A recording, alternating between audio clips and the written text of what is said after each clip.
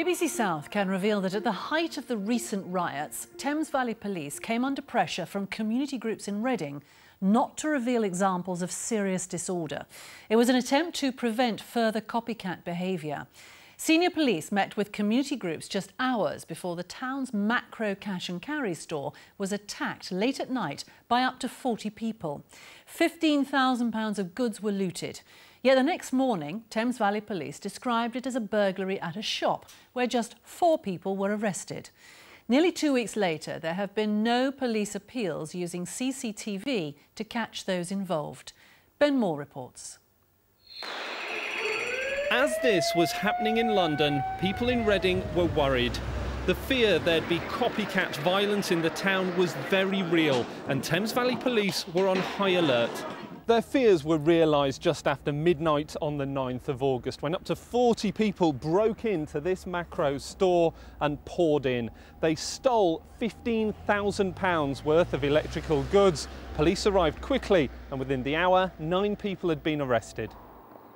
But despite the scale of this incident, the public would not learn of it until some time afterwards. I think the police were under quite a bit of pressure, both from local organisations that were worried about pressure on public services if there were copycat events that were going to take place. So I think the police were extremely worried about giving it too much publicity, overhyping it. And I think really that was quite a sensible approach to the matter. The previous day there had been an unscheduled meeting between police and community leaders. It was interesting. I actually had to take the step of asking for the meeting myself. And that's what gives me the impression that perhaps there was a deliberate policy of playing things down. That night, as rioters in London used social media to organise violence, police in Reading also made use of Twitter. These are actually the overnight tweets. All they say really is that it's calm and that police are on the street. The first mention of any trouble is at 7:10 in the morning in a press release when it says that 4 men have been arrested after a burglary at an unnamed shop.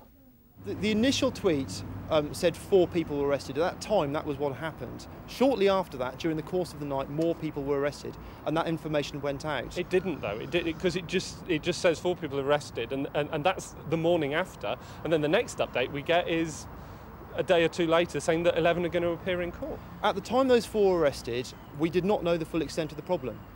So obviously there is some hindsight involved in this. We put out what we knew, and as we arrested more people, we put that information out.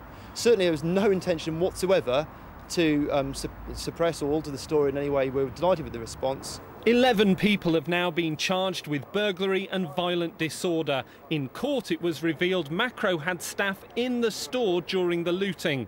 Local youth workers based in Reading say the police did the right thing in restricting information. I think if young people had seen you with your cameras there, it would have actually inflamed the situation. There's a certain type of young person, it's like a badge of honour to be seen to be doing bad things. A lot of the kids are they would all jump on the bandwagon. It's a thing where if everyone else is doing it, then they would get involved also. We put the comments of the local MP and community groups to Thames Valley Police. They say they didn't want to comment any further. Macro said it was a matter for the authorities. The fuller picture of what happened that night may emerge when cases come before the courts again.